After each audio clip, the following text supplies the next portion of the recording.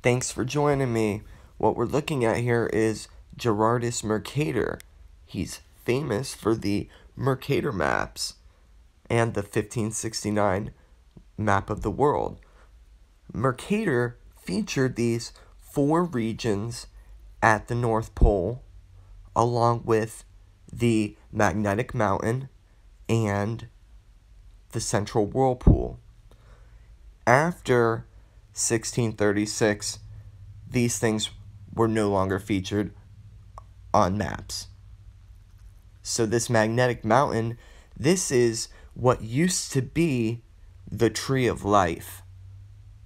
And all that's left now is this Aurora Borealis. They didn't tell you about the black sun. In fact, they've been doing their best to cover up the black hole sun. And what's happening here is this.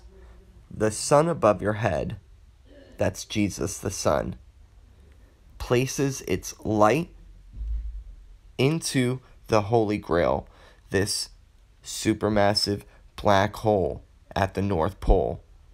You know, they tell you there's a black hole at the center of the galaxy.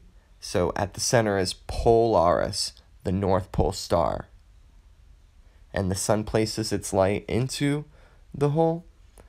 And out of this black hole comes the ass-trailing jet, Aurora Borealis. This is the Holy Grail, the fountain of youth. Hidden in plain sight.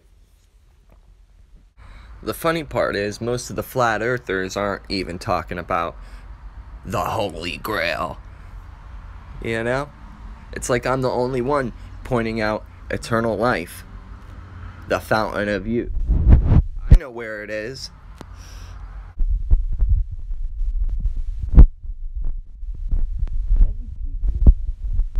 As I can.